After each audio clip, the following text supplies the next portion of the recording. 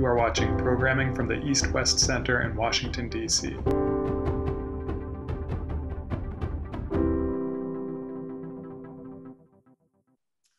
Well, good evening from Washington, D.C., and welcome to the East-West Center's online webinar series. Today we have a very, very interesting program with a number of rising specialists on U.S.-Japan relations based both in the United States and in Japan.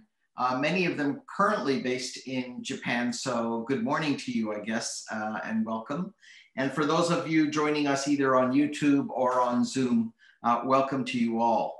The program's title today is Enduring and New Frontiers in U.S.-Japan Relations, and it was really an effort to take stock of the range of ways in which the U.S. and Japan interact. And we have a number of scholars who have diplomatic background, private sector background, academic background, as well as expertise in a range of fields. And we've been delighted to work with Paul Nadeau of the Tokyo Review in preparing this set of special articles and analyses and to bring you this program. And therefore, I do want to welcome him specially along with all of the authors and invite him to make a few remarks before we kick off with each of them giving we have a couple of papers that presenters that weren't able to join us based on their articles, but many of them are here and we want to give them a few minutes to go over their key findings and then invite our participants to engage with us as well. Paul, over to you, please.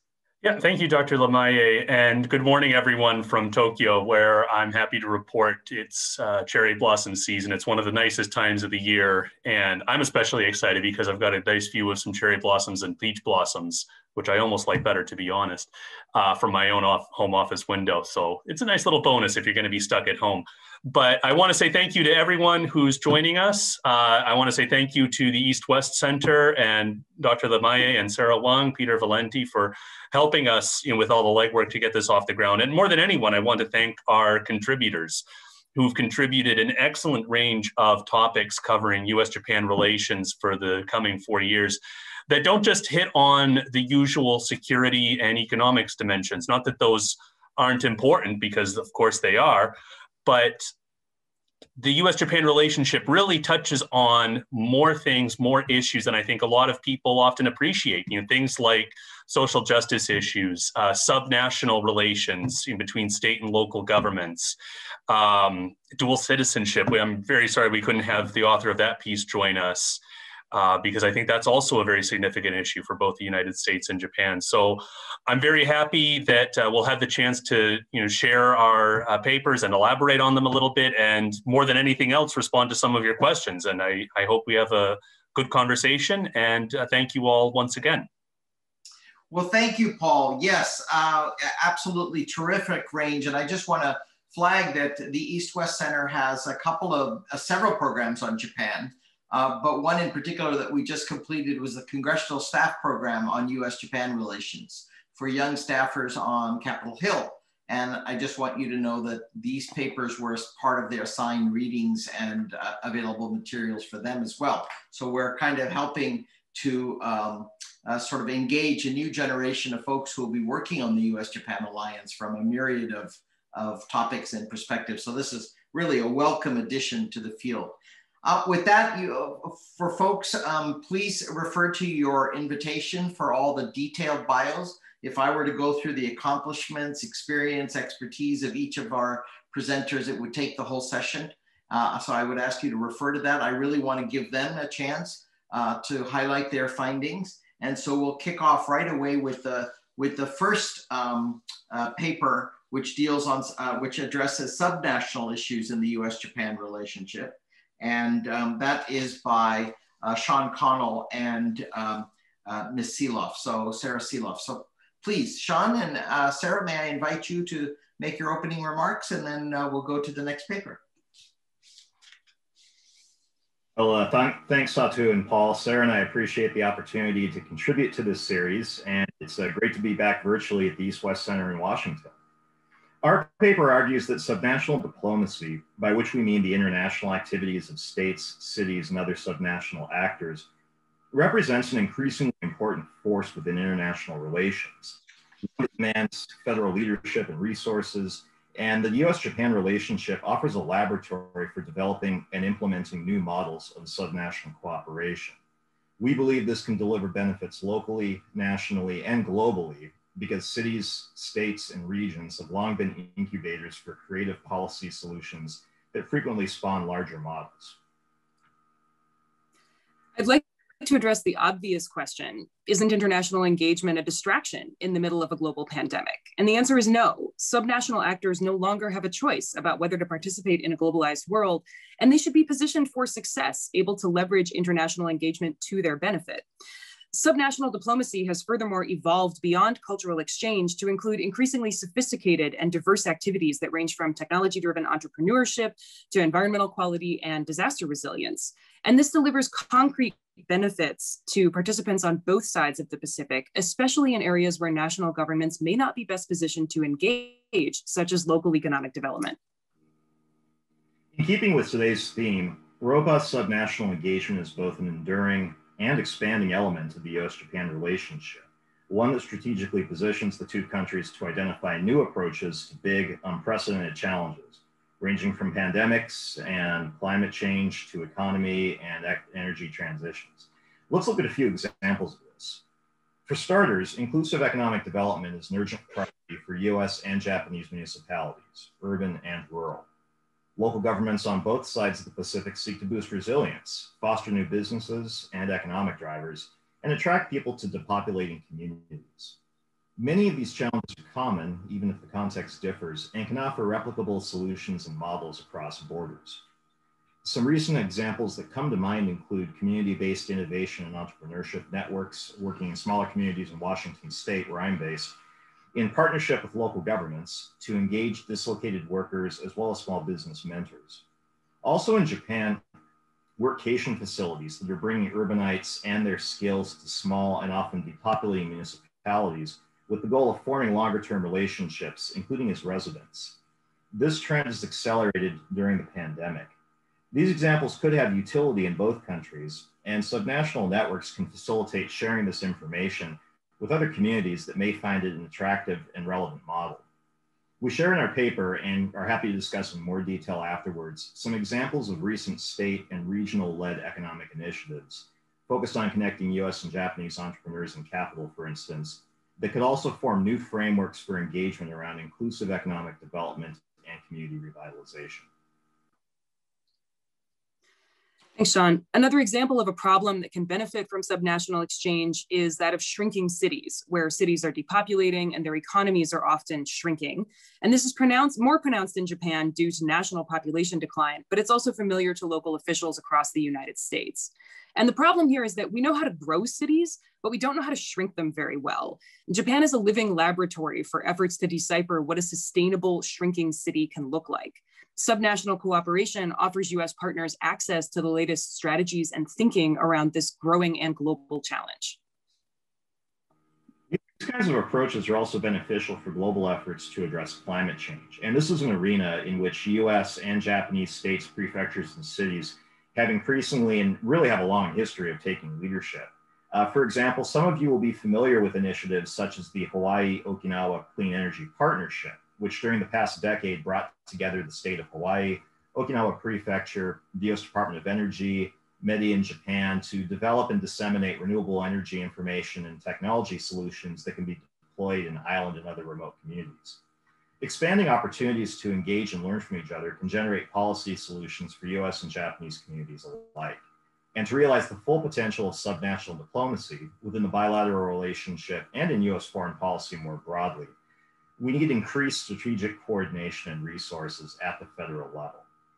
Our recommendation is that this take the form of a new office or an interagency mechanism within the federal government to institutionalize and support these initiatives and to ensure alignment with national foreign policy strategies. This could be a significant force multiplier to first, to democratize subnational engagement, and second, to increase direct linkages between US foreign policy and benefits for the American middle class, which is a priority for the Biden administration. I just also want to note that we're not alone in making this recommendation. During the Obama administration, there existed a State Department Office of Global Intergovernmental Affairs, so there is a precedent for this. And in 2019, the City and State Diplomacy Act was introduced in Congress, and this would establish an Office of Subnational Diplomacy within the US State Department. And since the Biden administration has taken office, there have also been a growing number of experts and papers calling for more federal engagement around subnational diplomatic activity. So we need a federal officer network that can engage daily across the whole of the federal government and connect struggling and successful municipalities with ideas and models to harness this power of subnational exchange. And those models do exist before. I worked for one during the Obama administration called the White House Council on Strong Cities, Strong Communities, and I'm happy to address in detail later what that model looked like. In closing, while sustainable subnational relationships develop organically and require leadership from local participants, the federal government has an interest in facilitating effective subnational diplomacy. And this will further strengthen US foreign policy and the resilience of relationships connecting the United States with Japan and other global partners. Thank you. Thanks. We look forward to everyone's questions. Well, that's terrific, Sarah and Sean. It's a subject near and dear to my heart because of our Asia Matters for America series. We've been working with a lot of caucuses in Capitol Hill on their respective interests in various parts of Asia, and we map as well as track relations between every U.S. state and every congressional district with Asia, whether that be Korea, India, ASEAN, Japan, etc. So I hope some of our participants will take a look at the Japan Matters for America, and we've talked about this across prefectures in Japan as well as US states. So that's terrific. I have lots of questions for you about how particularly this cities are attracting people, because there's, in the COVID environment in the US, many medium and second tier cities are seeking ways to meet folks' needs to move out of large urban centers and provide working space. And I wonder if there were opportunities for Japan and US to share, share some of those lessons. But onward we go with our next colleague, who is currently on leave from the State Department, and that's Hilary Dauer, who has been working on Okinawa issues, a kind of subnational and yet national and yet bilateral issue all rolled into one. So Hilary, take us away on Okinawa and where we are and where we might go. Thank you so much. And also I want to express my thanks to both you, Satu, and Paul for this wonderful opportunity. As Satu mentioned, I'm a Foreign Service officer currently on leave. So I just have to say at the top that anything I say today reflects only my personal views and not those of the US government. So in terms of background, until August of last year, I was the Deputy Consul General at the US Consulate General in Naha, Okinawa. And immediately before that, I was seconded to the Japanese Foreign Ministry. So at the time, a lot of my colleagues in the Japanese Foreign Ministry made the joke, oh, Okinawa, that's going to be the apology tour. So, and it in many ways, unfortunately, that turned out to be true. Given the frequency of US military incidents and or accidents, sometimes we would have 2 to 3 protests per week.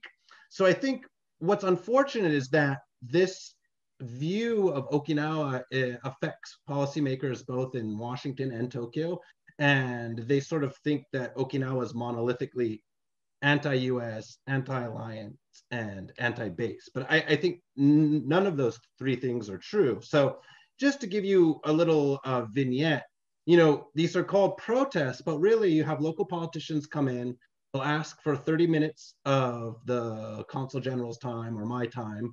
They'll read a prepared statement, which expresses their demands. And then there'll be, another, say, 10 to 15 minutes where they can sort of speak, and give some sort of canned speeches. But these are very sort of, well-timed, well-mannered, very, very sort of, polite protests.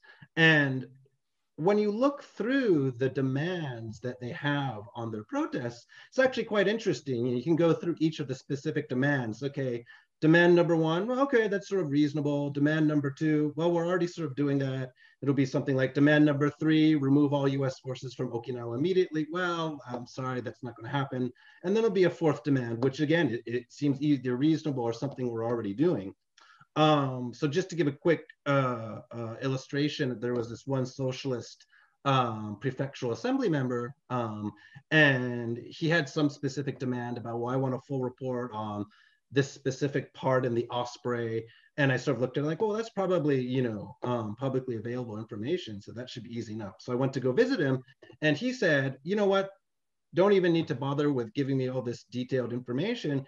Really, I just want a tour, a base tour of Tenma Air Base. And I was like, oh, well, that's simple enough. So the point I'm trying to make here is that although they're described as protests, really, I think a better way to look at them are invitations to dialogue. And unfortunately, it took me my entire 3 years to sort of figure out that's the way to look at them. So if they are invitations to dialogue, what should be the content of this dialogue? And I think, and this isn't really a revolutionary idea, but simply have public information sessions where both the US and Japanese side can explain why the bases exist in Okinawa in the first place. And I think the GAO report that came out last week was a great, material to sort of base that kind of discussion around, right? That report talks about how the bases strengthen security in the region, how it strengthens the alliances, et cetera, et cetera. I think a second possible topic for discussion are some of these new emerging security challenges, especially in the Indo-Pacific region, whether it's cybersecurity or the security of global supply chains, AI, space, infrastructure. And as a diplomat, I mean, I think these are all really exciting sort of cutting edge areas that traditional diplomacy didn't touch. So again, interacting with the people of Okinawa to sort of explain some of the emerging challenges will help to make them feel like they're being treated as full partners in the alliance. And it helps them understand in a sort of indirect way of challenges emerging in the region as well, without actually explicitly saying China in any of these discussions. And thirdly, I think what would be really useful is to invite other nations in the Indo-Pacific region to share their views of the security situation. And countries like Indonesia or Malaysia or India, Vietnam. And I think as they start to share both their concerns about what's going on in the region, but also some of the quote unquote burden that they have to take in order to meet these new challenges, will help the Okinawan people see that they're not alone in playing a part and contributing to security in the region. And especially with sort of third-party countries, say like in Indonesia and India, I think their views would be viewed as credible amongst Okinawan people because they're seen as neutral, not pro-US, not pro-China, but sort of down the middle. So I think that would add credibility to what they're saying, but also help Okinawans see that they are part of a larger Indo-Pacific region in which there are a lot of very, very challenging security developments. So that's sort of the crux of my paper, and I look forward to the Q&A session. Thank you very much. Well, thank you so much, Hilary. I was particularly taken by the point on the GAO report that was issued last week.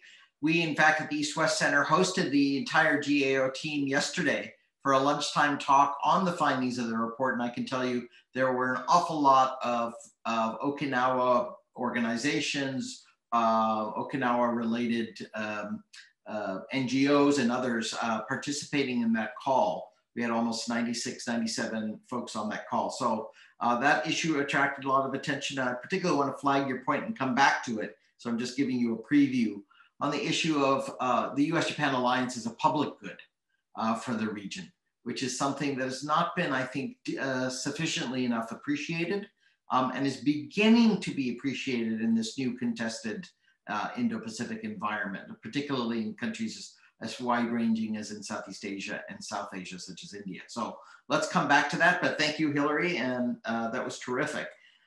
May we now go to Professor Tom Lay, who's going to address his paper on the role of the United States in the Japan-ROK relationship, particularly history issues. Professor, please, floor is yours. Thank you very much. I'd like to first thank Tokyo Review and the East-West Center for this opportunity. As a Californian, I always feel like we're in exile and separated from where all the action is. So it's kind of nice to be connected with everybody.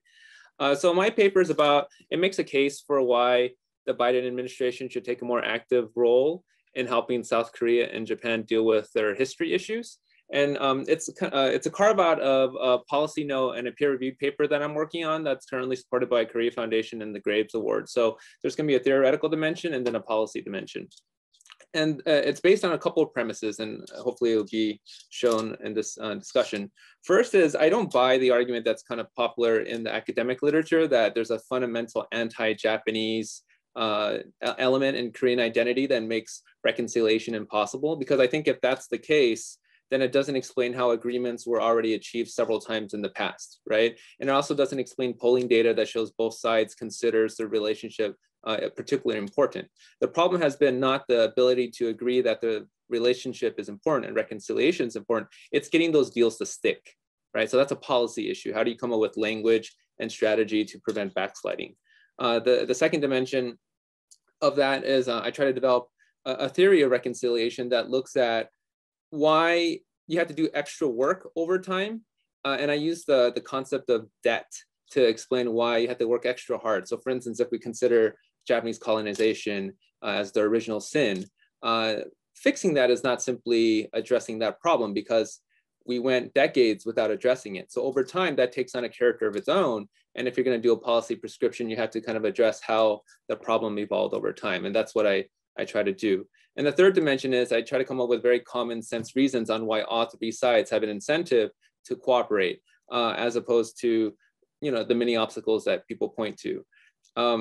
It's very important that the United States plays this role in managing the alliance on the history issue. We spend so much time talking about base sharing, how much money should each side spend, and we only look at that part, but we see a lot of times disagreements between our two allies, such as information sharing and things such as that, is tied to the history issue. You have to manage these alliances in all its ways. And I don't think it's that impossible to fix, because if the US is gonna spend a significant amount of time trying to get North Korea to get rid of its nuclear weapons, when theoretically and empirically they've given us reasons why they don't want to do it, we find it still something worth pursuing. I think working with our two democratic allies on this important issue makes it quite reasonable, right? So if we take a look at the brief history, for this article, I kind of focus on past 2015. That's when South Korea and Japan came up with the Comfort Women Agreement, right? And it was a series of secret meetings where both sides were able to, agree to not criticize each other in international fora. And also Japan provided some compensation for the Comfort Women. And they designed it in a way that was different from the Asia Women's Fund, right? They gave the money directly to Korea and then said, you do what you will with it, as opposed to the 90s agreement where Japan did it separately on its side. And so that's a step in the right direction. But what we saw with that deal is it quickly fell apart because on the Korean side, the Comfort Women were not invited to the negotiating table, so you didn't have the relevant stakeholders. And the bigger problem was that the deal itself didn't have specific language that explains what happens when one side doesn't meet its obligations. Or it didn't give a roadmap on, for the Japan side, they wanted to remove these Comfort Women statues. And there was kind of a off-the-record agreement, but not an actual roadmap. So we can identify there that if there's going to be an agreement, those are two problems that can be addressed. Another issue with that agreement was that there was nothing built in that had to do with backsliding. What if one side kind of violates the nature of the agreement? What is the penalty there? Or and then relatedly, there was nothing that was forward-looking about it. So this is where I felt like the Japanese side may have overreached, where they said this deal kind of solves it finally and irreversibly. The thing is, there is no final and irreversible with the post-war period. You're always post-war. It's something that you're always dealing with. And so I think it's, if we think of reconciliation in terms of debt, right, where when you have debt, you pay off the principal, but if you didn't do it immediately right away, you have to pay off interest, right? You don't just pay off the principal and nothing kind of builds off of that. So because Japan and South Korea didn't have an agreement until 1965 to even like address the relationship after the war, we had a couple of Korean administrations that were very anti-Japanese, and it was very useful to them politically. And that does take on its character. So over time, you have to kind of take into those developments and come up with policies in which you could, improve relations as opposed to just addressing the past. So those are some of the kind of strategic things to think about. Why I think the United States should step in is, well, one is this is, if Trump was criticized, President Trump, the last administration was criticized for having a very transactional approach in IR and just, and not really fully invested or very well informed about the politics and the history of the region. The Biden administration is the very opposite, right? It's a very well-trained, highly knowledgeable, technocratic administration that I think is qualified to do so. And tackling these messy issues that have to do with human rights, women's rights, and the kind of non-transactional things that require more investment, I think is a good way for the administration to show this shift back to Asia. That's not just convenient. We'll just send more troops there. We'll just send more ships. We'll put more money. This shows a long-term investment that I think would be good for the administration. And I think they're very capable of it. So that's the incentive for the United States. For Japan, there's an incentive to revisit it. I know they want to simply move on because they got these deals and a lot of money was put in and a lot of political capital. But the truth is we don't know that much about this, the comfort women situation and forced laborers. The data is not just out there, but it will be found. Researchers are in the archives every day digging it up. We found new clips of the comfort women, and Japan has to be able to confront that, right? Because if they're not having their hand on the wheel, they don't get to be part of the narrative and it's not going to be in their favor. And so there's an incentive for them to participate as well. And for South Korea, the human rights dimension is there are not many comfort women left. And they have not achieved the justice for these women because how do we know? Because the women themselves feel that that's not the case. So there's a 5-10 year window where they have to be aggressive and maybe make concessions in order to get the Japanese and Americans to the table. So there's an incentive for all three sides to get together to do something which is very difficult, but the problem has always been process, not intention or goals. And if we could align the three allies together, I think a lot of good can be done. Thank you. Well, thank you very much.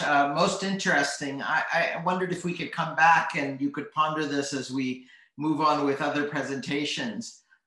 You make very compelling arguments about that anti-Japanese element is not sufficient to explain the fact that there are previous agreements and that stickiness of the agreements may be part of the policy problem. Fair enough, and why there should be a role of the U.S. I wondered if you but bit more, and we could circle back to you on some of the arguments. I hear them mostly in Japan, but not only in Japan. Mostly in Japan, but not only in Japan.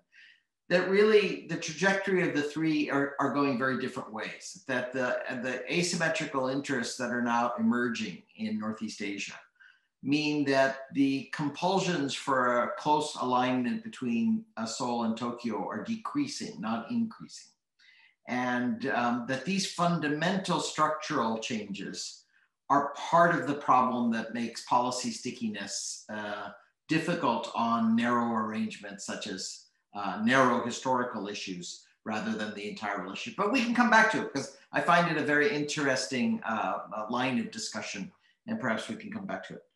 But onward we go to yet another extraordinarily interesting article, and I was very pleased to receive this one because, as I mentioned to Paul, it was really a way of broadening out the alliance on issues of values and principles and issues that confront both societies domestically, not to mention what role they can play globally. And that is Kristen Wilson and Dr. Jackie Steele's paper that looks at how the US and Japan can cooperate on democracy and equity to encompass gender and racial justice issues. So with that, I think, Kristen, you're going to speak first, followed by Dr. Steele. Yeah, please, the floor is yours. Thank you. I just want to thank Paul and Satu for this opportunity. And yeah, the piece by myself and Dr. Steele discusses centrality of social movements and civil society, specifically those surrounding gender and racial justice issues, to the further democratization and equity efforts in the US-Japan alliance. With the Biden-Harris administration, we have seen an increasing narrative on the need to revitalize American democracy, not only for domestic stability and prosperity, but with an understanding that democratic shortcomings at home threaten American credibility and the ability to influence and lead abroad. The US-Japan alliance is viewed as the cornerstone for stability and promotion of democratic values in the Indo-Pacific. Yet recent news headlines that have caught international attention undermine the democratic leadership of both countries, highlighting their weaknesses on racial and gender justice issues. For example, in the US, we saw the attack on the Capitol, which brought to the fore discussions on the legacy of white supremacy and legacy violation of minority rights, especially for the Black community. So we witnessed Black Lives Matter protests this summer and the reactionary force used against them. And recently, we have seen attention paid to the increasing anti-Asian violence in the United States and elsewhere as a racist reaction to COVID-19, including the recent attacks in Atlanta, where I'm from, which highlight a historical violence lying at the intersection of racism and misogyny. In Japan, as they gear up for the Olympics, however, we witnessed the global reaction to the sexist comments made by former Prime Minister and Tokyo Olympic Committee head Yoshiro Mori, who claimed that women talk too much. And recently there was a slightly lesser headline of the Tokyo Olympics opening ceremony director stepping down over their misogynist comments towards a female Japanese celebrity, referring to her as Olympig. Japan also receives international condemnation regarding discriminatory treatment of non-Japanese permanent residents and their re-entry and entry rights to Japan during COVID travel restrictions. Yet, with these attention-grabbing headlines, we also see the strength and centrality of social movements in civil society within these countries that are demanding accountability, transparency, meaningful inclusion, and policies that promote equity and justice. And indeed, these social justice movements and society groups are central to democratization efforts and to social cohesion. They help elevate the meaning of democracy beyond mere procedure. That is to say that they move beyond a typical definition of democracy simply as free and fair elections, as the reality is that there's often profound entrenchment and bipartisan stranglehold in the US, and power alteration between political parties almost never happens in Japan. But instead, these movements shift the meaning and elevate the meaning of democracy and democratization to ways in which institutions of the state and political power meaningfully include and are responsive to the concerns of the full diversity of citizens and civil society. And given the long history of the US-Japan alliance, we are fortunate to have numerous linkages between civil society actors in both countries who have collectively advocated for issues regarding rights and justice. A little bit, as Tom mentioned, we have seen this historically with the democratization of South Korea in the 1980s and the transnational linkages between grassroots NGOs and women's rights organizations, including in the US and in Japan, that together strengthen calls for restorative justice for the comfort women. They continue to insist on the necessary inclusion of these women's voices in negotiation and mediation processes, which, as mentioned, was historically not been done. The 1965 normalization treaty negotiated by the Korean dictator was conducted away from public view, and the 2015 private agreement with then President Park and Prime Minister Abe was later declared illegitimate by President Moon. We have also seen these transnational linkages with the global reach of the Me Too movement and the Kutu movement, and conversations around justice for sexual harassment in the workplace, and for young women engaging in job hunting in Japan who are experiencing kind of rigid misogynist power differentials. And today, as we focus on resilience and recovery from the coronavirus pandemic, we know this will depend upon widespread social cohesion and grassroots social capital. Recovery from COVID is an important opportunity for the US-Japan alliance to model how democracies are well suited to address social and economic precarities and structural inequalities that were revealed and exacerbated by the pandemic. Through their commitment to democratic principles, the US and Japan can demonstrate the ability of democracies to rebuild into prosperous, stable, inclusive societies. And civil society and social justice movements have essential expertise and lived experience that is needed to ensure the adoption of evidence-based policies that foster equity, justice, and power sharing to build these more equitable post-crisis economies and societies. We know that women and minority groups have borne the brunt of the pandemic in both countries, and intersectionality highlights how compounding marginalities of gender, race, and class and other factors are punishing certain groups in ways that are undemocratic. Women in general have suffered the greatest number of job losses, as they are more likely to engage in precarious job contracts and work in informal sectors. The 140,000 jobs lost in the United States in December was entirely women of color, and 73% of the initial job losses in Japan at the start of the pandemic were among women, all of which also compounds the increasing trend of the feminization of poverty in both countries, especially for single mothers who are largely women of color in the United States. And because we know that women are also taking on the burden of extra care responsibilities, as globally women spend 3 times as many hours on unpaid care and domestic work as men. These women often do so by obligation, not by choice. So these sacrifices that women and minority groups are making will entail significant financial setbacks for their own personal savings, potential access to pensions, capacity to live in dignity as societies get older, especially in Japan. So these trends constitute a significant reversal of the hard-won gains made toward gender equality over the past 30 years of careful progress. And they're also a strong condemnation of the damaging legacy of structural racism to democratic advancement. But however, they also present a key opportunity for the US and Japan to revitalize their own global leadership and demonstrate the strengths and net benefits of a democratic system of self-government with a robust and diverse civil society that is committed to justice and equity. So thank you, and I would now like to defer to my co-author, Dr. Jackie Steele, for her comments. Great, and I think, thank you, Kristen, for laying the table here. And I think if we think forward, what we're really seeing from the Biden-Harris cabinet and also the efforts at institutionalizing diversity, the new initiatives such as the White House Gender Policy Council, there's some really strong and hopeful signals to seriously tackle issues of racial and gender justice, and that really can move forward on meaningful inclusion of civil society groups to revive democracy, as they really do have expertise and deep lived realities that must be enriched into the policy conversation and the public policy outputs through law. In Japan, we would naturally want to also see sort of a doubling down on more substantive and measurable improvements on gender equality indicators. Japan has only but up to go for the gender gap internationally. And I think we can see greater performance in that area with support from the United States in this wonderful US-Japan relationship and partnership moving forward.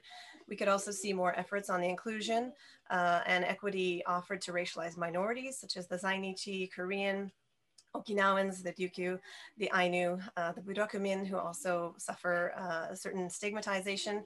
And I think certainly within the global talent and business communities within Greater Tokyo, we see increasing raising pressure and sort of voices around mixed race Japanese and mixed race identity in Japan, many of whom these individuals live at sort of in a legal limbo without recognition for dual nationality. Living within the country, but not having substantive belonging legally to be able to escape, I guess, nationalism or sentiments around foreign national passport holding. So both countries have their homework in terms of advancing democratic equality, and we certainly see this as an opportunity to really reestablish credible leadership on best practices that can really support other democracies across the Indo-Pacific and globally.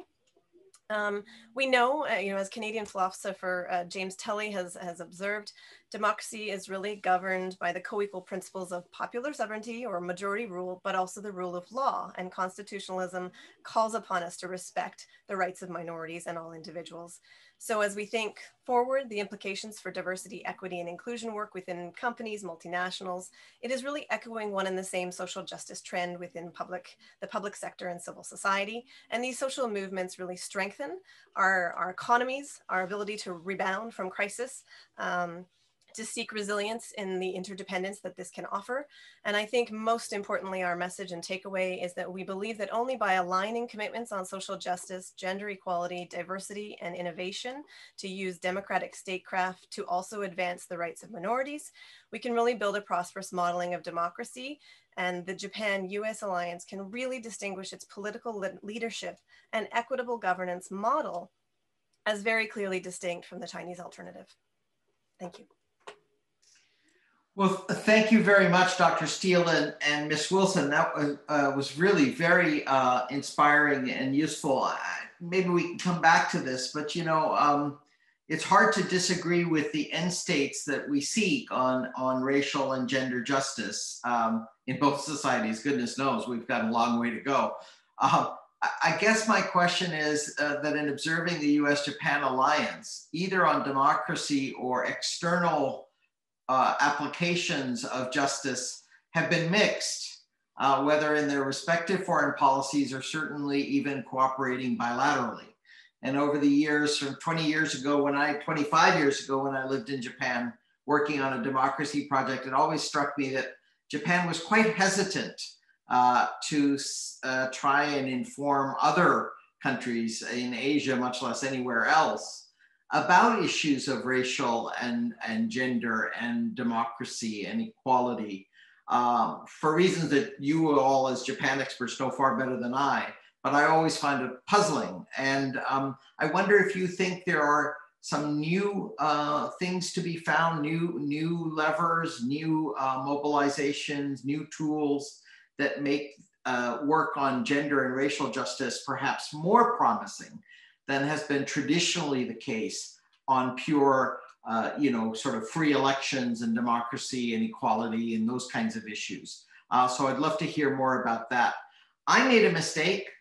It's late in the evening here. I make no apology. I make an apology to my good colleague, Paul Nadeau. I simply went straight to Kristen and Dr. Steele's paper and didn't give him a chance. So let me come back to Paul, because he has also written an extraordinarily interesting piece on the partisan biases in US-Japan relations, real and perceived, I think, as he discusses. So Paul, can you take us through Japanese-US relations in the context of Republican and Democratic administrations?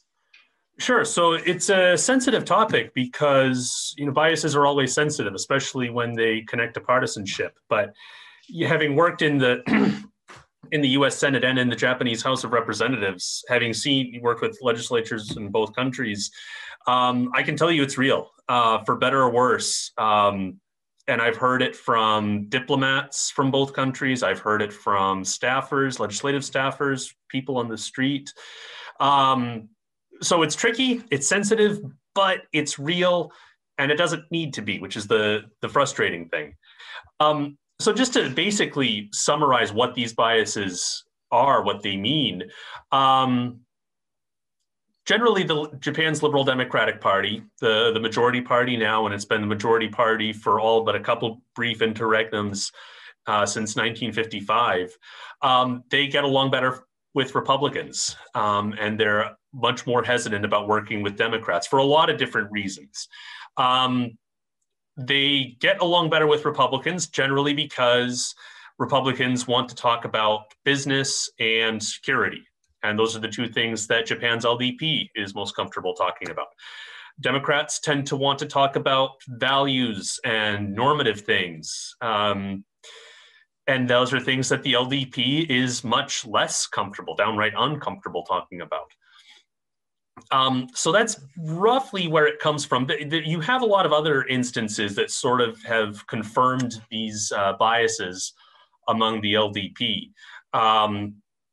Basically Japan wants to have what the UK has, what the United Kingdom has in the Atlantic, which is a special relationship with the United States. You could almost go so far as to say that the LDP, the Japanese decision makers, already believe they have a special relationship with the United States. I'm not quite sure if the US sees it that way, which isn't to say that Japan is undervalued as a partner, but I don't think they get the same elevation of status, you might want to say. But what that means is that certain moments where Japan has appeared to be undervalued as a partner have really stung. And there are a couple instances that you'll always hear them refer back to, like Bill Clinton's flyover in 1998 when he visited Beijing before he visited Tokyo. That stung. They were also very frustrated with Barack Obama's policy of strategic patience with North Korea and his failure to ratify the Trans-Pacific Partnership. And fair or not, I mean, the thing you have to remember is the US, that these administrations have their own equities, their own interests in doing what they do. So fair or not, but these things are remembered and they're internalized and they become a sort of baggage, which is tricky because I think the LDP agrees with Democrats and Republicans on more things than they'll often say outright. So I think they welcomed the Trump administration's framing of China as a threat, not completely. They did not. They were not. They did not want the. How do I put this?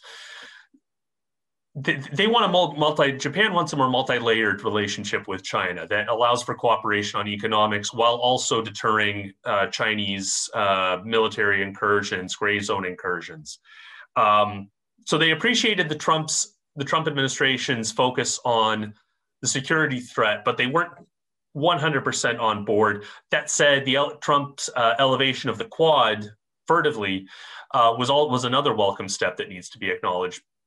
And that's where the Democrats, Japan's LDP tends to agree with Democrats a little bit more, because Japan prefers alliances and multilateralism. They see that as the answer to facing the China threat for a lot of different reasons.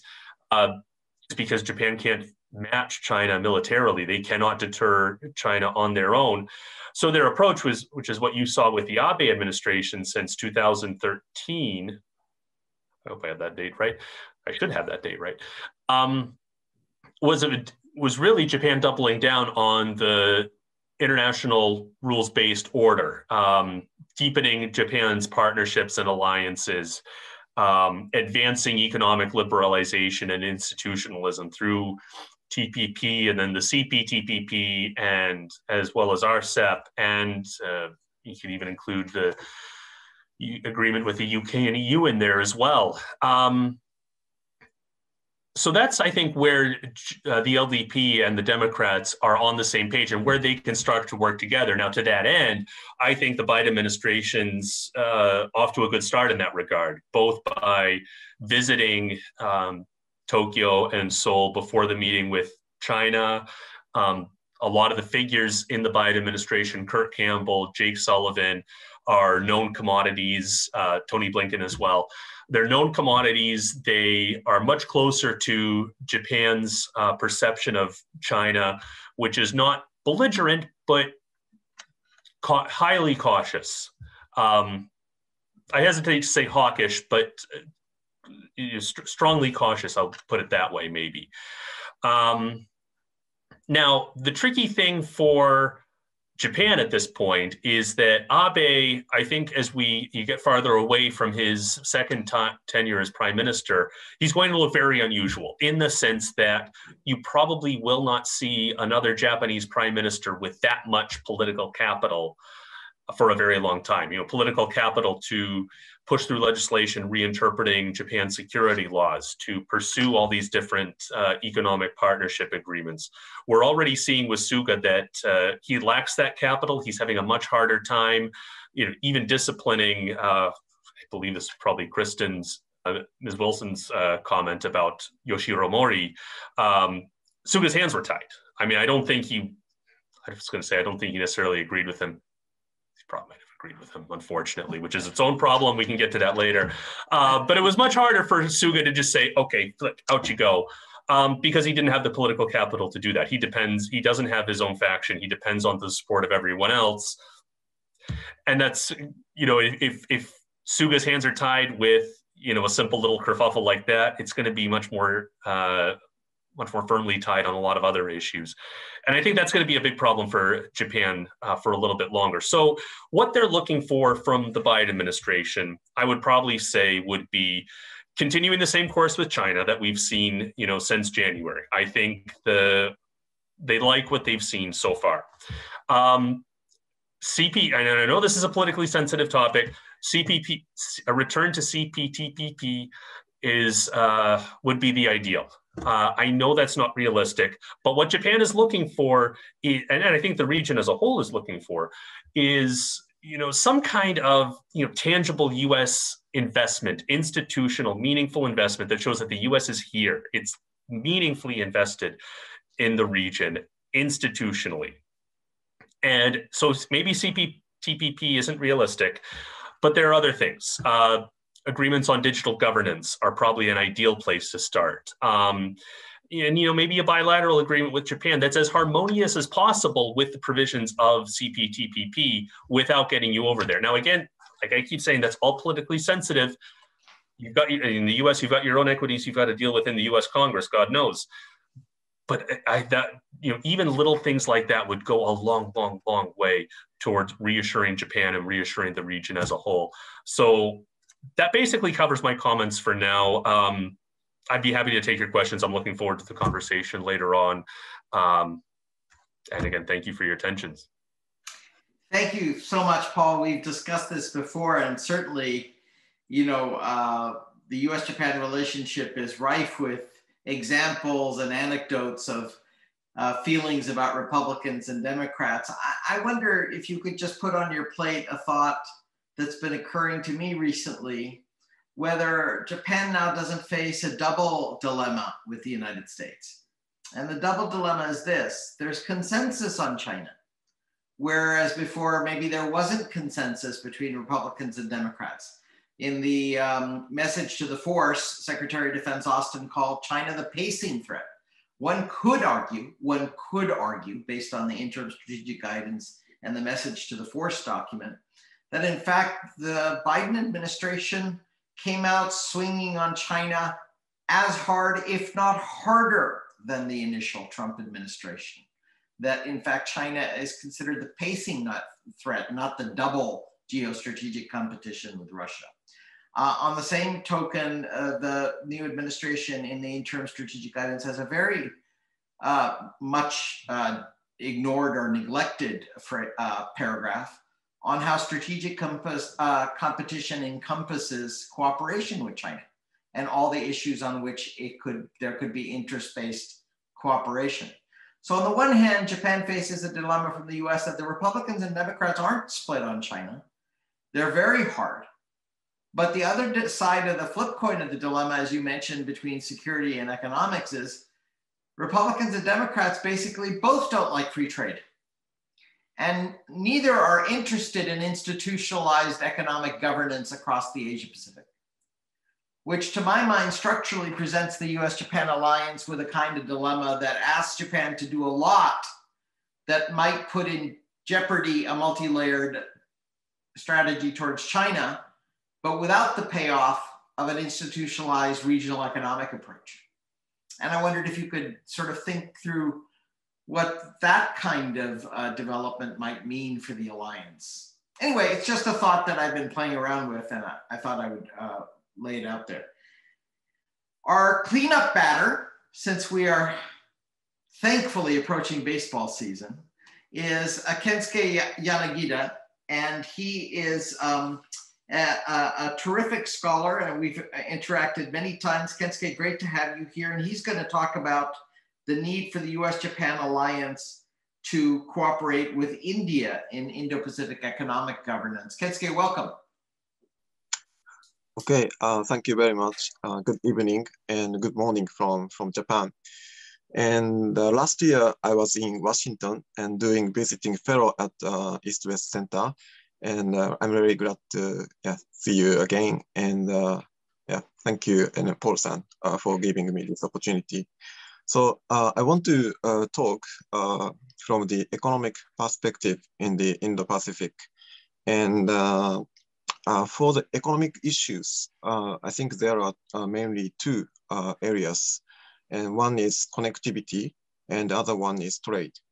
And regarding trade, like TPP is a focus for Japan, and trying to expand membership and maintain the momentum for making the institutionalizations of the trade in these regions. But I think, as others mentioned, there's a less chance or optimistic for the United States to return to TPP.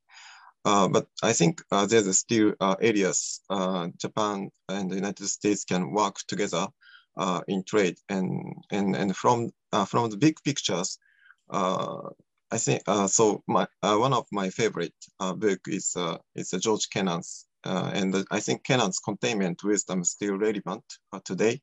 And now there is a framework, Quad, and US, Australia, Japan, and also including India as a partnership to do something or contain policies towards China. And so for Japan, Japan's is promoting the regional free trade agreement. So one is TPP, the other one is RCEP, and RCEP is a trade agreement with the ASEAN member countries and with 6 partner countries. So Japan, China, Korea, and Australia, New Zealand, India, but India has withdrawn from the negotiation at the last stage.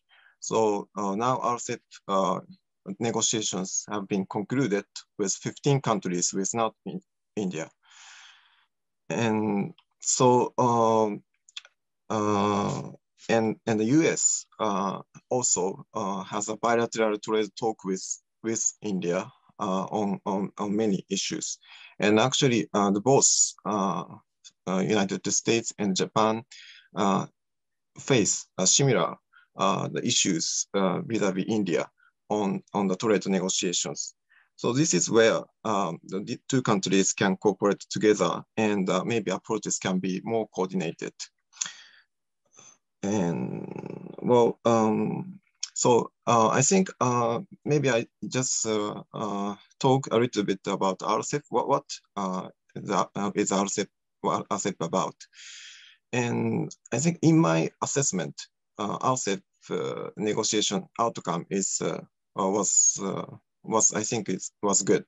RCEP has achieved substantial outcomes in terms of the level of liberalizations and also the comprehensive rules. And RCEP is regarded as a low level, and it's true when you compare with like TPP.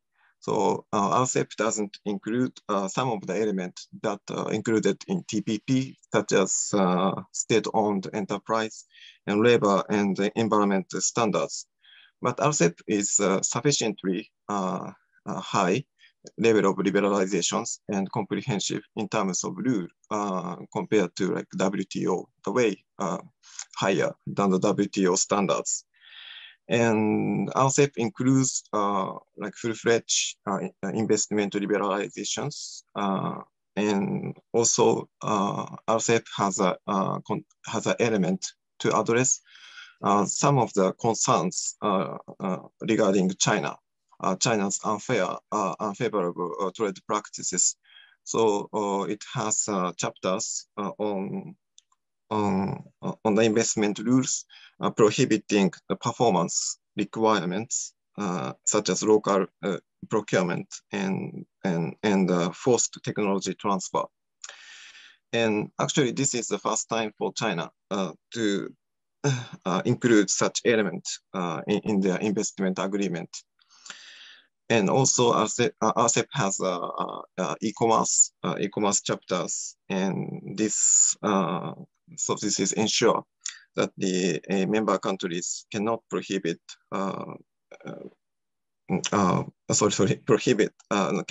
cannot request the foreign investment to install their computers servers domestically, and also ensure the freedom of data flow, cross-border information. And so regarding India, so India has been part of RCEP since the beginning. However, so it declares to withdraw from RCEP negotiations at the last stage. And I think there are mainly two reasons for this. The one is India's biggest concerns that these trade liberalizations may lead to the influx of cheap products, imports from China and ASEAN into India. And this is something to do with India's domestic economic issues. India is still developing countries, and especially manufacturing sector is underdeveloped. Modi administrations, he's promoting his flagship project under banner of Make in India, and aiming to increase the share of manufacturing sectors to 25% by 2020. And actually, Modi administration is doing a good job, upgrading the transportations and electronic infrastructures, and also doing a series of reforms, tax reform, land reform, and labor reforms. There are some, so there is outcomes out of this project. However, the growth of the manufacturing sectors is not sufficient to absorb the abundant labors in India. So so India still concerned RCEP might strengthen India's competitiveness in the international economy and trade, but India's may not be strong enough, competitive enough to compete with China or ASEAN. And other one is domestic political considerations. There are many stakeholders opposing to RCEP. So there's demonstrations against RCEP, and so Modi administration, they have to pay attention to this domestic political movement. And the US, so under the previous Trump administrations had bilateral negotiations with India, and there are several concerns on India's trade policies. So the one is India's recently increasing the tariffs on the ICT related products like mobile phone and communication equipment. And also India is increasing the applied tariff rate to the bound rate, meaning that it's still under the commitment of WTO, but India can actually move, can change the tariffs to the upper bound. And the US and Japan and other countries, they came together and request WTO for the dispute settlement for these issues. And the US negotiating with India, decided to remove India from the GSP, the Generalized System of Preferences, which gives duty-free tariff treatment for qualifying developing countries, but removed for failure to provide equitable and reasonable market access. And there's concerns on the trade, investment on services, and so on. So issues facing India in RCEP negotiations and the US-India bilateral negotiation have actually similar structures, matching commons. So my message is Japan and US can work together to ensure India can meet the requirement of rule-based and free and fair economic governance in the Indo-Pacific. And I think a successful conclusion of the US-India bilateral negotiation is important in the sense that it may be able to give India the confidence to promote the trade liberalizations.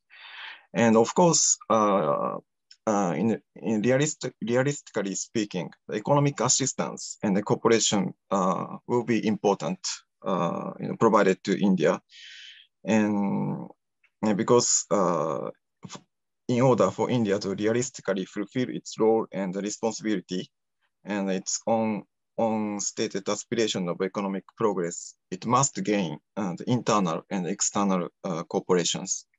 And the Quad framework can be utilized, and so so through Quad, maybe US, Japan can step up economic cooperation jointly with other partner countries in areas like quality infrastructure, digital technologies, and also supporting infrastructure and human resources development in India. So the strong India is important for India itself, and also it's crucial to US and Japan's interest. Thank you very much. Thank you, Yanagida-san. That's terrific. And the very fact that you've taken on the topic of India in the US-Japan alliance shows you how the alliance is both topically as well as geographically expanding, because 10, 12, 15 years ago, we certainly wouldn't have been discussing that maybe some of the security and diplomatic elements, but certainly not economic governance elements. But I would put to you this question. Other speakers, I would ask you to please look in the Q&A section for questions that have been posed by participants. and see who would wish to engage on them. And then I'll turn to that. But Yanagida-san, you know, I've been toying with this idea that India is now in a unusually sweet spot. And let me try out the argument. The argument is that the US wants to decouple from China, and even Japan wants to decouple from China in some degree.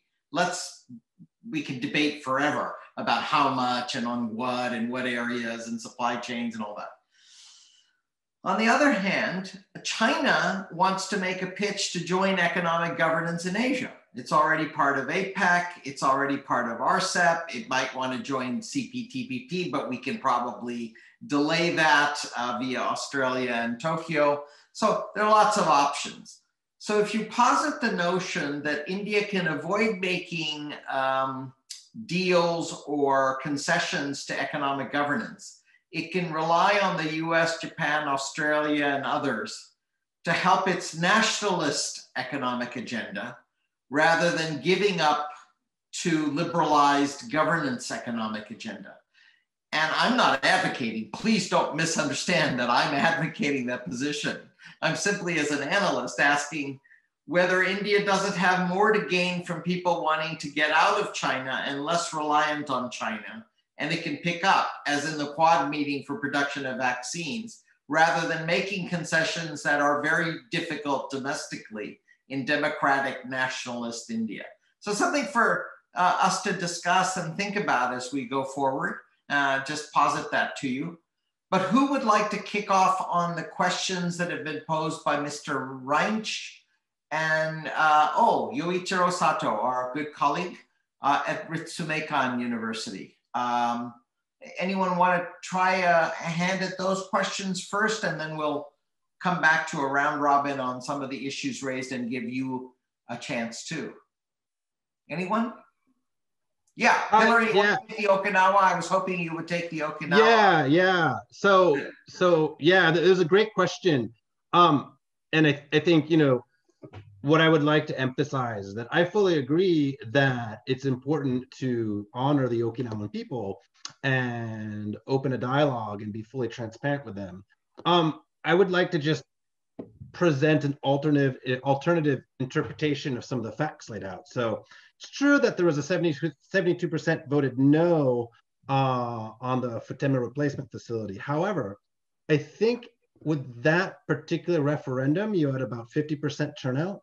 So if you want to turn it on its head, it's like, well, only 35% of registered or eligible voters oppose FRF. So there's other ways to interpret the numbers. Number two, the way the question was worded made no reference to closing Futenma Air Base. So anecdotally, with Okinawans I've spoken to over the last 3.5 years, closing Futenma Air Base is a much higher priority than preventing the construction of the Futenma replacement facility.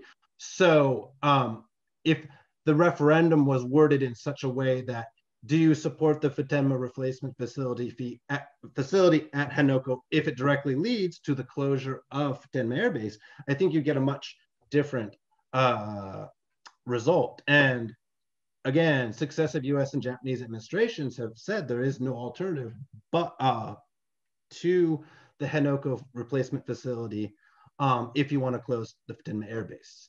So as a career bureaucrat, I may sort of lack sort of the vision thing. I'll leave that to the activists. But given the parameters that the Henoko replacement facility has been the centerpiece or the only solution, the only way to close Futenma Air Base, I think you sort of need to work within those parameters. I've not seen a realistic alternative proposed, nor have I seen any realistic way to lobby either government to accept an alternative. As to the report published by CSIS, I mean, again, as a bureaucrat, I can only sort of, go on what I've been told or what I've seen from both the US military and the Japanese Defense Ministry, that, a completion date of somewhere in the 2030s, early to mid 2030s is realistic. Of course, the delays are unfortunate and nobody likes them, but I have not seen sort of engineering or science data that says that it will never be completed. Not to get too far into the weeds, but there's a lot of talk about the ground on the Henoko Bay being too soft or not stable. What I've been told, again, both by US and Japanese officials, that this is a very common problem. You have this with airports constructed all over Japan. You have the Nagoya airport and the Kansai airport, which are both sort of on landfills, and they needed to revise the engineering plan at some point due to soft ground. So take that for what it's worth. But so that's I think, given sort of the parameters of the Henoko replacement plan is going forward, the plan was designed to alleviate the impact of US forces on the more heavily populated parts of the island. I think the best way to go forward then is to sort of say, this is a plan, this is why we're doing it. And to the reader's question, to honor the Okinawans by at least giving them a full and open discussion of what the plan is meant to do and what sort of capabilities the replacement facility at Henoko will allow the alliance to continue to have amongst the changing security environment in the Indo-Pacific. So I hope that wasn't too long-winded, but no, thanks. And I really should have read out, John Reitz is right. I should have read out the question because I, for a moment, forgot that we have folks on YouTube who cannot see the questions that are in the Zoom chat. So that was my failure. And the questions, as you could probably have guessed, were relating to, would the replacement facility be built on Okinawa, and how to address the issue of the 2019 prefectural referendum vote. But Hilary answered that, but John, thank you for pointing out that I didn't read them. Let me read the next one. And maybe Yanagita-san, you want to come in on this? And I've got a question here, I think right down the alley for Professor Tom Lay as well. And maybe Jackie or Kristen want to address one here on the Myanmar issue, because it's not quite the gender and racial justice, but it does speak to your interest in how the US and Japan can cooperate on democracy and equity promotion. Yoichiro Sato's question is a very comprehensive talk balancing military security and economic interests of Japan. US already enjoys low tariffs on meat without signing CPTPP. I assume he obviously means low tariffs on meat exported to Japan. Would a bilateral free trade agreement with Japan, consistent with TPP, lead US to drop automobile tariffs without any additional Japanese concession in return? And maybe Yanagita-san would have some thoughts on that. I mean, I've always understood that part of the attraction of TPP from the US perspective wasn't so much the arrangements with the other 10 parties of the TPP, or 10 parties. It was really that it was a bilateral FTA nested in a regional agreement, comprehensive agreement, where we already had an FTA with Australia and Singapore. And so the real give was, to some extent, the winners, if you will, on the general equilibrium model of the TPP was Vietnam and Malaysia, not the US or not Japan. And the big winner for Japan and the US was finally nesting their difficult bilateral TPP in this regional agreement. What do you think, Yanagita-sensei? Okay, yes, thank you very much for the questions. I think I'd like to respond to the questions previously raised from you, Sato-san, about the nationalist India. And I think this is an interesting point. And in my view, that yes, there's a very strong nationalistic movement in India. So when Modi said that India is going to withdraw from RCEP, so he was like regarded as hero. So, wow, Modi, you're really good. Go, something like this. And but I think India really is, compared to the economic development of China, is still far behind. And India, I think, should really focus on the economic development first before really doing something on the security issues. And in this sense, I think nationalistic movement is is I think, driving India in the opposite directions. And I think in order to change this kind of directions, I think for India, I think they need to really get the internal, also external assistance, cooperations. Yes, that's my, change the directions. And the questions from sorry, on the U.S.-Japan bilateral trade agreement. In my understanding, so there's a bilateral trade agreement, but it has two stages. The first stage is about the tariff, and the second stage is about other rules. And I think only the first stage negotiation was completed, but the second stage, I'm not sure it has started, even started. And but this U.S.-Japan bilateral trade agreement, I think there's not much new beyond the TPP. So the level of concessions is, I think it's up to the TPP. And so far, there's only tariff element, and there's no rules. So I'm not sure where this bilateral negotiation is going forward under the Biden administration. And the TPP is not only the economic aspect, but also the security aspect. So strategic meaning. So I think TPP is different from the bilateral agreement in this aspect. Thank you, Yanagida-san. I want to make sure that Jackie Steele and Sarah Sieloff come in on the questions I posed to them during the course of their presentations. So why don't we start with Jackie? But I also want to just, Professor Tom Lade, in the chat session, if you can read it, there's a question that says that South Korea does not represent all of Korea, so cannot settle colonial issues with Japan. And US has historical issues with war crimes against civilians during World War II and with Korea during World War. So how can US manage Japan and South Korea on history? So could we come back to you after we hear from Jackie and Sarah? Thank you so much. I wanted to plant that question with you to give you time to consider it.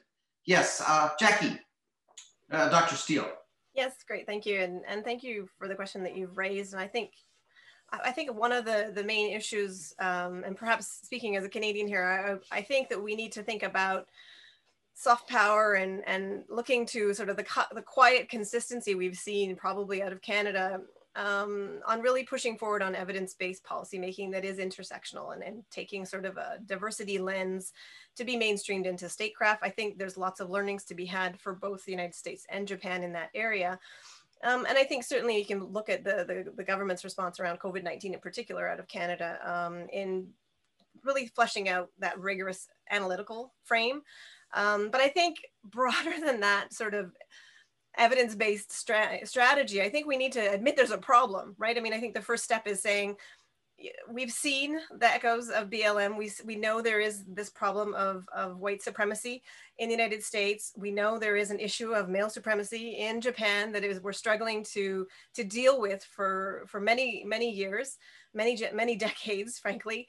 And the Mori scandal really revealed that. And these are echoing internationally. No, everyone knows, right? So when you're sneezing into the one part of the pool, to use an analogy, you're sneezing into the whole pool. And it contaminates the whole pool. And I think we can't separate out the foreign policy and domestic policy issues, which is our main point. But I think also for thinking to representative democracy in advanced democracies as we know it has still been very top down. Elected representatives are kind of above the people, above civil society, representing in ways that maybe isn't horizontal enough. So how do we democratize representative democracy further to say we need multi-stakeholder coalitions? We need a logic of D&I or DE&I that's co-creating together for these coalitions for change, for democratic inclusion. And I think we can look to, I mean, Kristen's work on women, peace, and security and how women's roles is essential to stability and peace.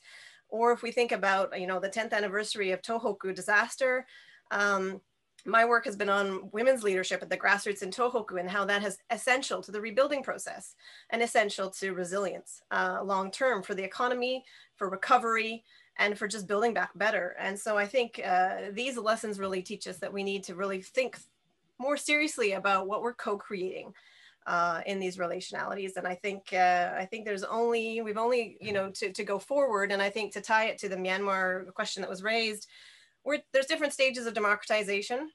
And I think, you know, advanced democracies and certainly the US-Japan alliance can, as you know, leaders need to think about the substantive meaning of representative democratic institutions, driving the change and working with civil society and transnational social justice.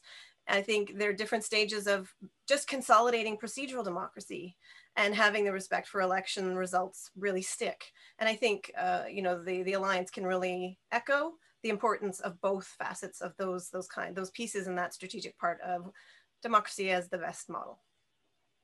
Thank you very much. I'm conscious now that we have 6 minutes, and I want to make sure that we get in, and there's another question been posed to. So let me turn now to Ms. Sieloff, Sarah Sieloff, on the subnational elements of the US-Japan relationship to address that query, and then give Professor Lay an opportunity to answer the question that was posed in the chat session.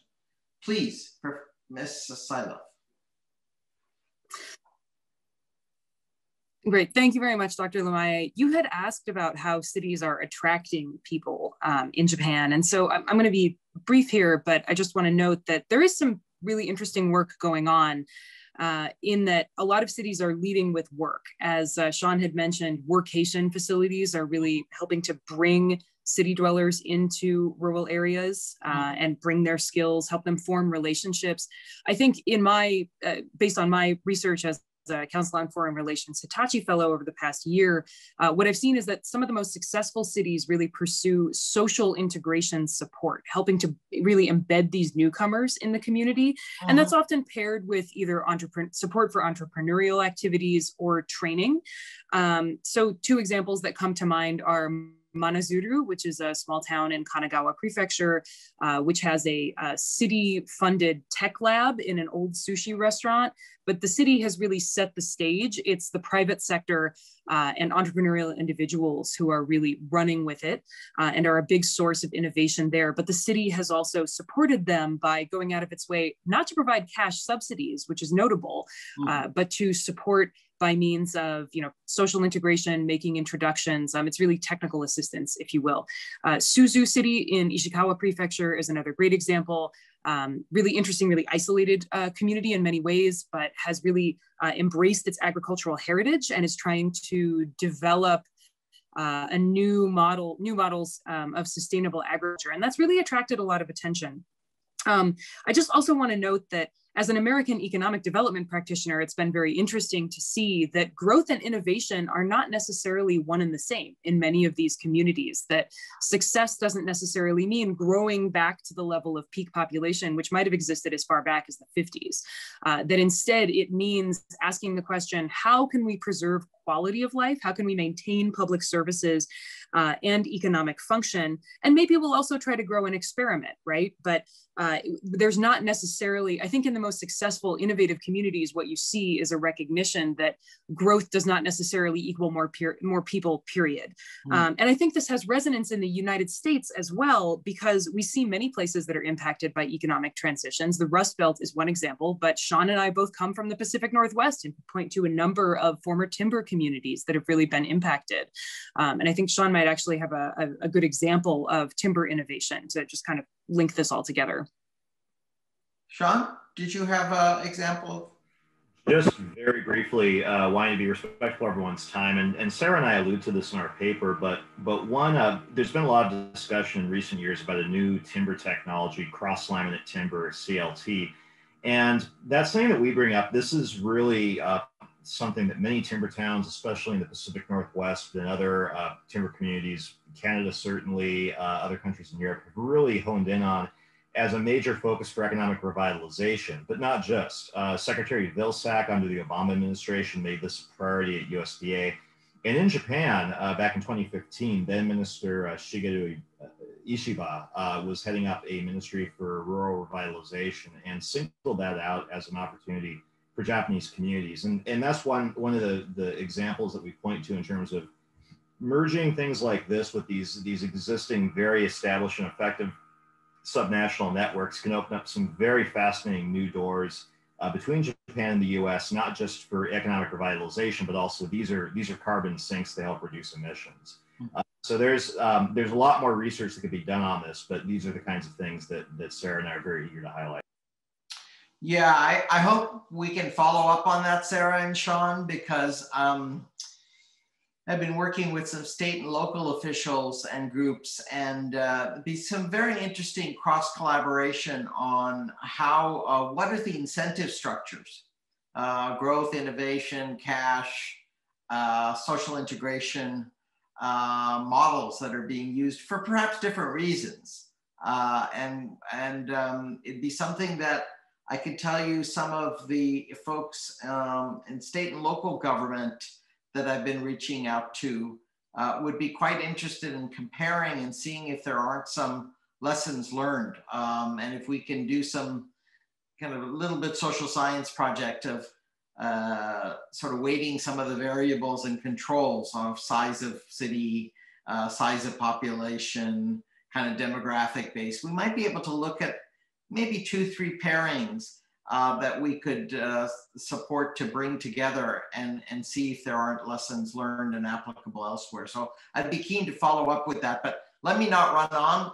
All of your projects are so darn fascinating that I could spend a long evening, but let me now turn to Professor Lay, because I think he was going to answer the question that he saw. Now you've seen this question, Tom, right? And I read out the main elements so those watching on YouTube could also know what you're going to respond to. Please. Sure, I'll try to address this quickly. Your question and that one, because it's related. You know, your question earlier about are the trajectories of the 3 countries going in different directions? I think generally not. I mean, ultimately, if we're talking at the government level, what do governments care about? They want 2 to 4% growth a year. That's Japan, 2% if it's lucky. It wants autonomy from China. And that's generally what they want. So they align more so than they differ. And if we're talking about civil society and businesses want to make sure supply chains aren't disrupted by political issues. And civil society understands the importance of each side. So I don't think they really misalign. It's about finding where, framing it in a way where stakeholders don't turn into spoilers. That means you have to give them incentives to participate. For the question by David, it's a great question, and it's true. South Korea does not represent all of Korea, and so, but they are de facto 2 different states now.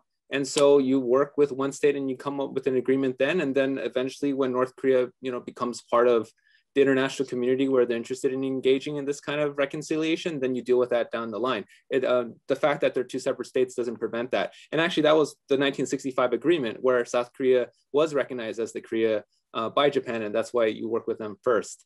When it comes to the US, history, actually the article that I'm working on looks at why the US should engage, and I compare Reconciliation America with post-World War II East Asia, where the US has a moral responsibility. I think your point has 2 dimensions of it. One is the normative, like, is it hypocritical that the United States would engage into it because it has its problems? Well, practically it hasn't been an obstacle for Japan-US relations, Korea-Japan relations, so that doesn't prevent them from engaging with them there.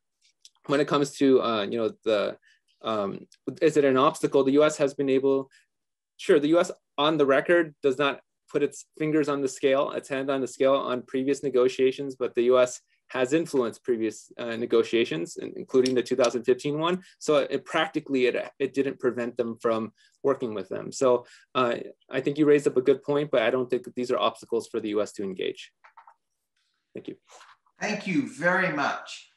Well, we have blown through our 90 minutes. Unfortunately, can't dig in more to the questions, but I have to say, I do an awful lot of Zoom calls, conferences, seminars, presentations, what have you. And this is one of the most wide-ranging around a bilateral relationship that I've been engaged with for quite some time. And for that, I'm deeply grateful because it's because of your very interesting takes. And it's again a reminder of just how wide-scoped, deep, and expansive the US-Japan relationship has become. From, to be fair, I'm going to get myself in trouble, but I'm going to say it. You know, a Japan-US relationship oftentimes was a little bit insider baseball, right? A little bit kind of wonky Washington, you know, the managers of the alliance, the priesthood of the alliance managers. But in these vibrant, large, democratic societies, imperfect, goodness only knows how imperfect both sides, but it does show you the range of things that they can cover and a range of discussions they can have. So I'm really grateful to Paul for his cooperation, to all of you authors for participating in this effort. And I'm looking forward to building on this with future conferences, dialogues, and projects. And if you have suggestions, I've suggested one to Sarah and Sean, but there could be, I could think of many others in speaking with you. To follow on this work, I look forward to engaging with you, and I hope you'll keep in touch. I'm not hard to find. My email is readily available. Anyone will have on Kensuke, Sean, Paul, you have my email. And to our participants, either on YouTube or Zoom, I thank you for joining us wherever you are. It's been really terrific, and I envy those of you in Japan getting ready for cherry blossom season. I only wish I could be there. So be well, be safe, and thank you again for writing and for participating in this workshop.